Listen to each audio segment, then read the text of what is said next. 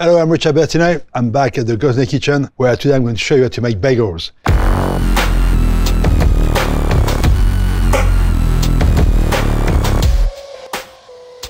So for the bagel, before we start, I'm going to make the ferment. It's going to give you flavor and structure into your bagel and give you that nice chewiness. It's a very simple mixture of fresh yeast. If you want fresh yeast, you can use a bit of dry yeast, strong bread flour, and warmish water. And we're going to put everything together and leave it ferment for a couple of hours at least. So I'm going to start with my yeast, my water, give it a bit of a swirl, and then put the flour on the top. Don't have to work it too hard, just mix it well. It becomes like a sponge when you ferment. You can leave it overnight in the fridge too. The longer you leave it, about 24 hours maximum, the more flavor you get.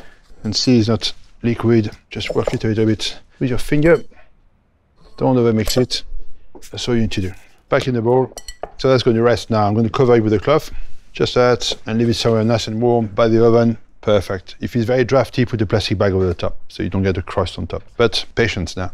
It's been rested for about 2 hours. You can see this now, it's like a sponge. For the bagel now, I'm going to put our ferment into the bowl. I'm going to put my water. I got a bit of honey. You can use sugar, but the honey just gives you a different flavor and also a different color into your dough, which I love. Put the flour on the top, strong bread flour, fresh yeast if you can, or dried yeast if you can't, and my salt. For about 3 or 4 minutes. So this dough is not soft, it's quite a tight dough. To get that nice structure that you get into your typical bagel, nice and chewy, elastic crust on top, which is delicious. So we're mixing the dough on 3-4 minutes on slow speed again, just to blend your ingredients. It's not a very soft dough, so it's easier to mix than a brioche dough, for example. Okay, it's been going on for about 6-7 minutes now. You can see the dough is quite firm, but it's got that nice elasticity, which is what I'm looking for on this one. So that's done. Let's take it out. I'm going to give the dough a hug and then put it to bed. So look at that dough in here. Quite firm, but beautiful. So just make sure I got a nice top. Tuck it in like this, give it a nice structure, non-stick side. Look at the air still. It's tight, but there's still some lightness into it. I just got the rest now. Little bowl and a cloth on top, and give it a good hour at least. My dough for the bagel, I can see it. Look at this. That's so exciting. Look at this, beautiful. So it's been resting for about 2 hours now. Take my scraper, turn my dough over. Don't put flour. You don't need flour. It doesn't stick.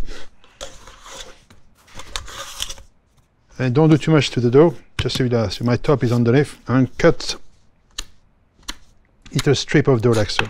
And then it's about between 80 and 100 grams each. So don't worry if you're a bit heavier, but try to keep your dough all the same size. So you get much better equal baking. You can see with the bagel, you can make lots of them and freeze them. They freeze amazingly well. So when you get the knack of doing them, you can always do a bit more.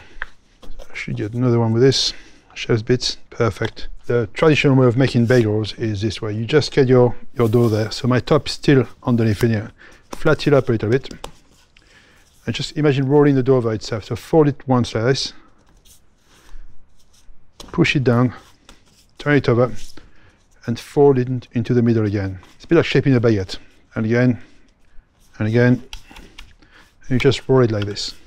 And then you can just put it together like this. Put your hand like this. And just roll it. That's one way of doing it. And I put them on the cloth to prove in here. On the cloth so I can lift them up and put them in the water. So I'll show you again.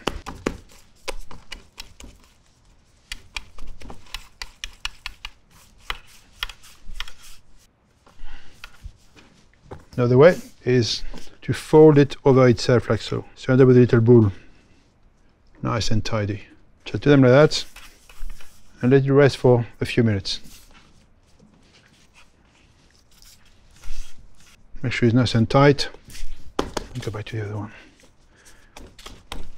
Don't worry too much. Just as long as you get your dough tied up together, you can't go very much wrong. But I like to have a nice clean spine and then control everything. This one I'm going to use a rolling pin on top. Very simple. You put your rolling pin in the middle and just roll the dough through it. Make it roll a few times.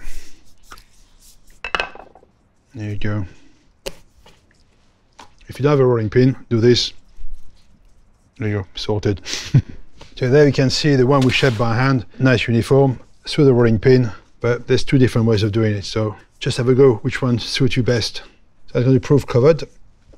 So while this is proving, we're going to get the water ready for plunging our bagel before baking them. They're still growing, so I start with the top side down. Big and beautiful. Get 4 in there if I can. The little barb there will give them a nice chewiness on the crust. So that's my top back in here. I'm going to put this into my seeds and lift it up. Can put it all over.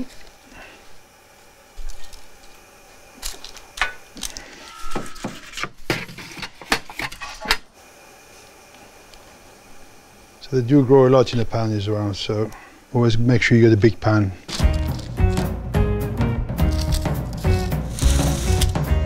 So my last batch going in now. Oven just dropped to just below 200, but we'll be fine. Still some ash burning. Here we go. Look at this. Oh, smells delicious. Perfect, perfect. I love the smell of wood in there. It just really makes it such a different buns. Nice chewy texture. Still warm. Can't wait. Bit of cream cheese. Well, a lot of cream cheese really, on both sides. And then some beautiful smoked salmon. I love a bit of parsley with it, just a tiny bit. You can put chive if you want to, or dill, black pepper, squeeze of lemon. There we go, your bagel. For the full recipe, go on to gozney.com and you find everything there.